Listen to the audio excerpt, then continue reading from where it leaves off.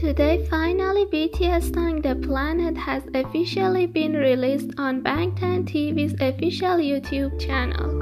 In this song, Taehyung's voice was so dreamy that even the armies cried. Really can't wait for his solo album.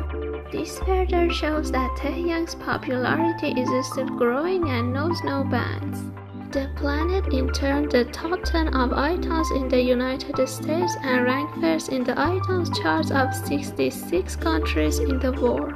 In addition, BTS became the first K-pop group to reach number 1 on US iTunes Songs of 2023 with their OST The Planet.